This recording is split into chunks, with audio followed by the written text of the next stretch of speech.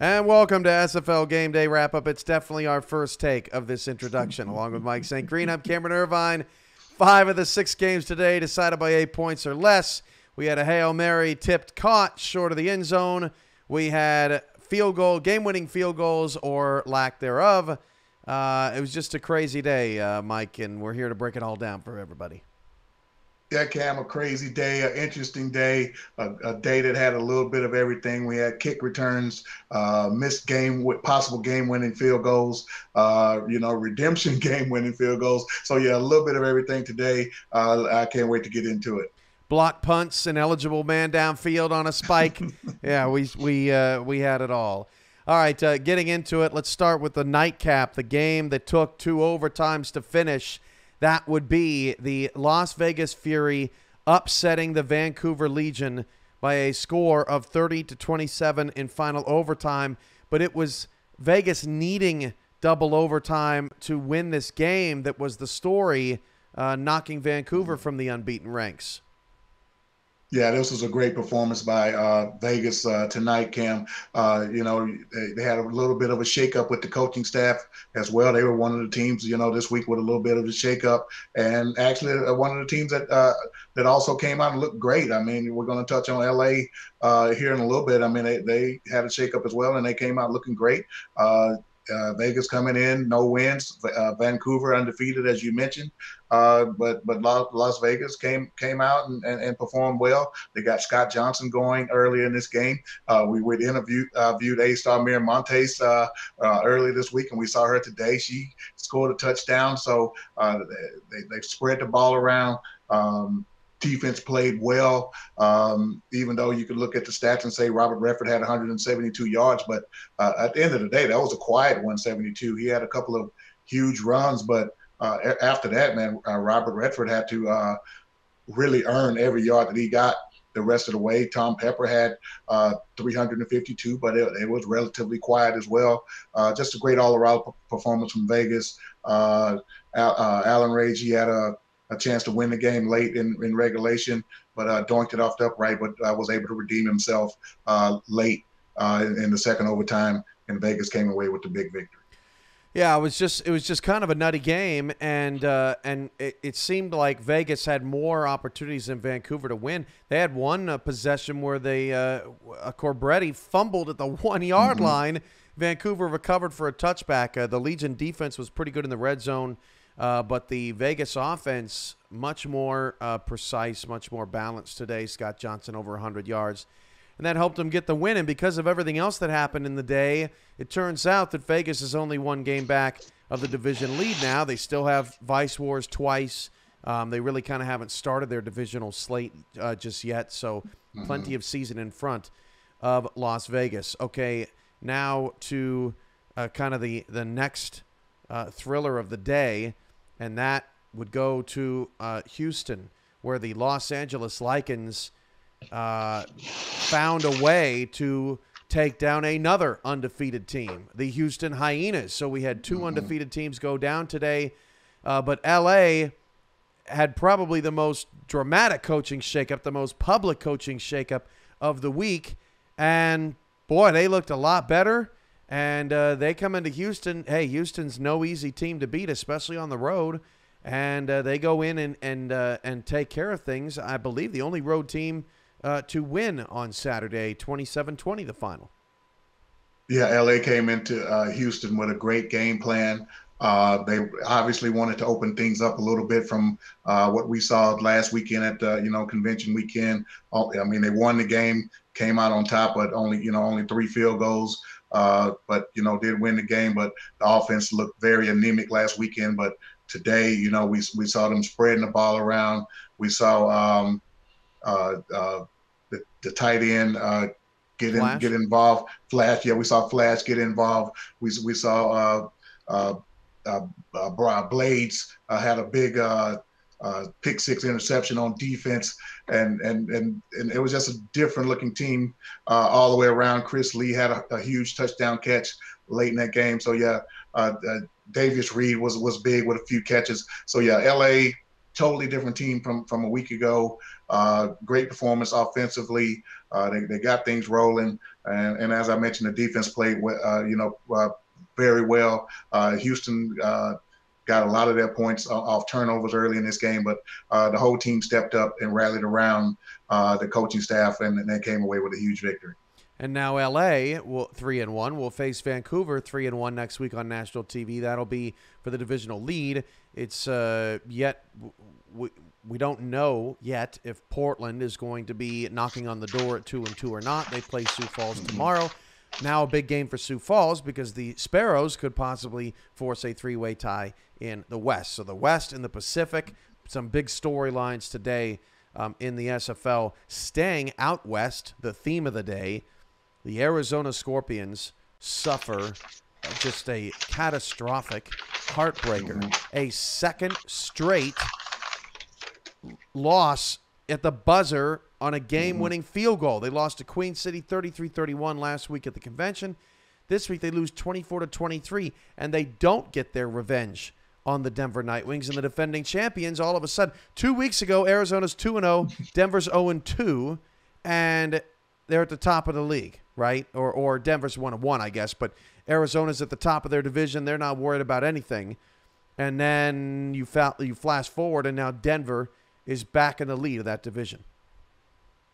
Yeah, Arizona, Eddie Gage, they're going to be kicking themselves probably, when we're late in the season and they're battling for either a division lead and a guaranteed playoff spot or a wild card playoff spot somewhere down the line because, they basically had 2 games the last 2 weeks in hand to win, but, they didn't necessarily blow the game, but they didn't do what they needed to do to shut the door and keep the door closed and stave off the late heartbreaking losses that they've suffered the past 2 weeks. But a lot of credit given to Denver in this game.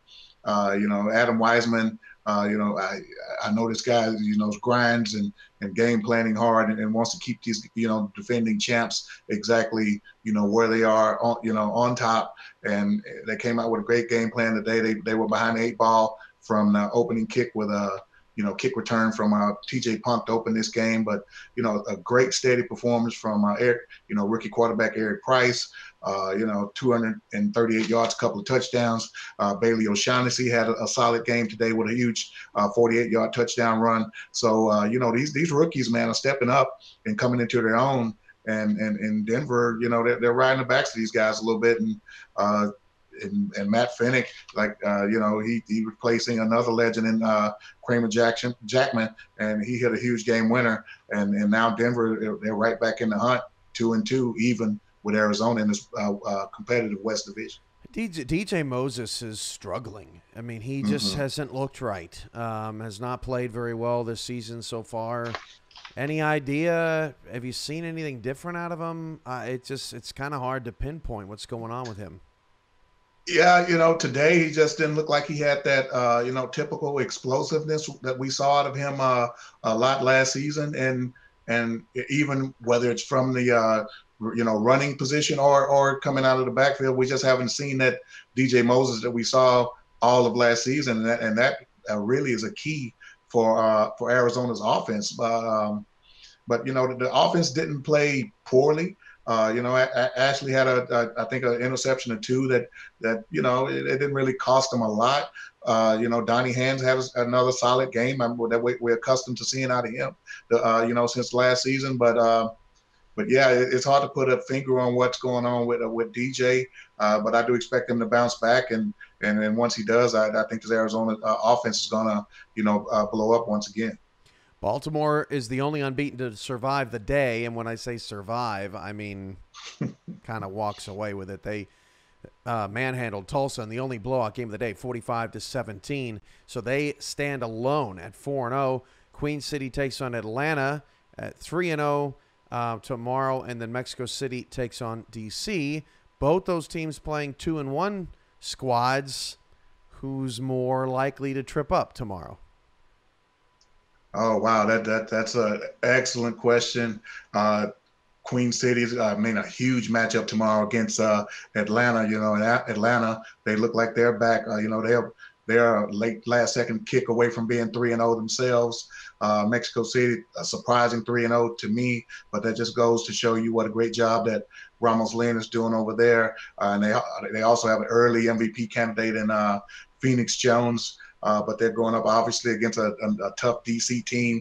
They struggled last season as an expansion team, but they were in so many games, including a epic game against Mexico City in Mexico City last season. So that's going to be a tough matchup. But if I had to pick just one of the two that may lose tomorrow, and man, it's going to be tough picking against either team. But I think at Atlanta, they're kind of back to the Atlanta of season 14. So I'll say Atlanta would more than likely be the team that would pull the upset tomorrow.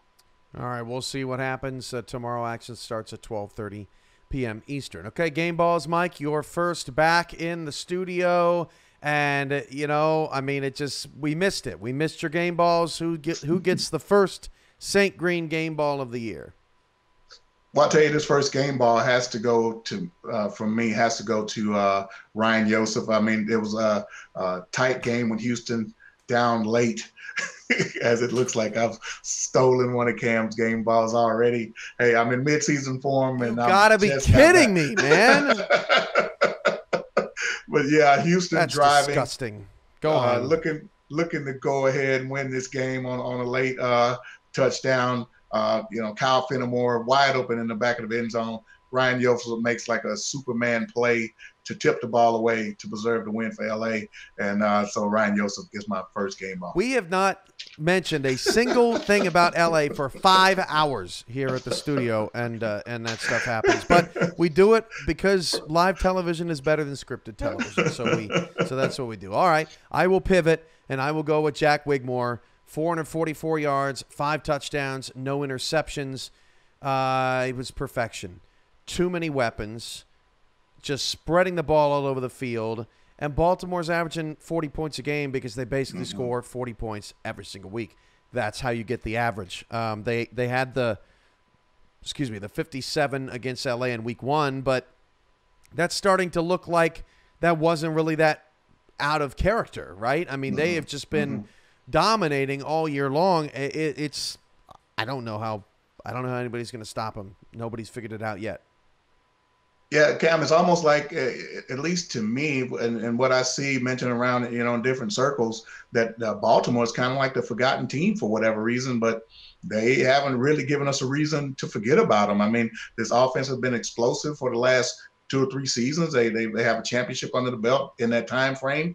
They're always in the hunt in the playoffs. So I'm not sure why they seem like they're a forgotten team, but this team is absolutely explosive. Weapons everywhere. 5 touchdowns, as you mentioned, from Wigmore to 4 different receivers.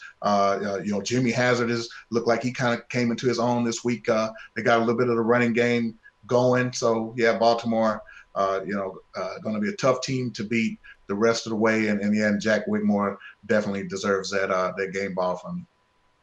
All right, second game ball, Mike. Well, Cam, I saw a lot of great defense today. So I'm going to go to the Carolina and Charleston game. Davison Joseph gets my second game ball. He had huge plays in this game, 3 interceptions, 1 huge interception in the end zone early in that game to thwart a Charleston drive, and just kind of kept Charleston behind the 8 ball this entire game. And it was a great performance by Carolina's defense as a whole, but it was spearheaded by what Davison Joseph was able to do throughout this ball game. All right, I'm going to go with kickers. Kickers, they won the day. You love kickers, Cam. They won the day. I mean, Whistle Jones kicks a game-tying one last week and then doesn't even get the opportunity to win last week because of the Prasad fumble.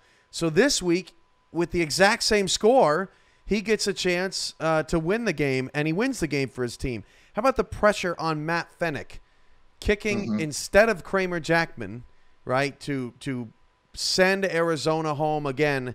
That was not an easy kick in front of the hometown fans. He's already missed one this year. He makes it. And then Matt Rage for Vegas signed this week.